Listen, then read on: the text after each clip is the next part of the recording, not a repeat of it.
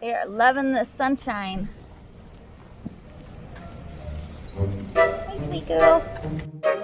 We've got our work cut out for us feeding all these lettuce lovers. So when keepers say that when other people come down to visit from other departments like me, the giraffes really do seem to get excited and kind of perk up and come over to say hello.